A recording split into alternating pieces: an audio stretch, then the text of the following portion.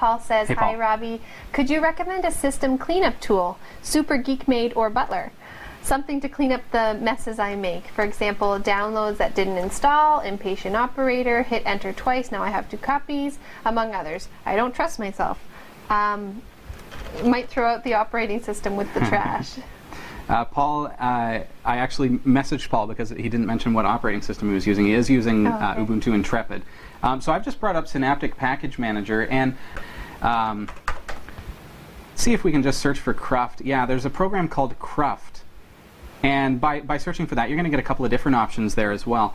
But this is a program to look over your system for anything that shouldn't be there but is, or for anything that should be there but isn't.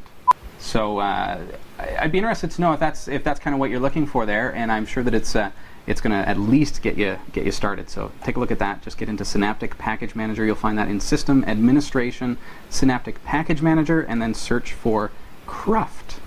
Cruft. Yeah, I'll just double check. It is in the Universe repository. So what that means for you, see, I'm just looking at the file information.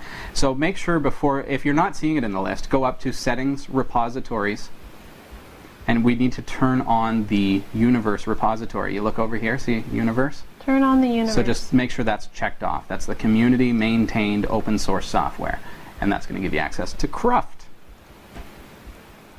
which is really anti-cruft. Cool. What's a cruft? It's Sounds like something you junk, do on your plate. stuff you don't want. Yeah. Pretty much.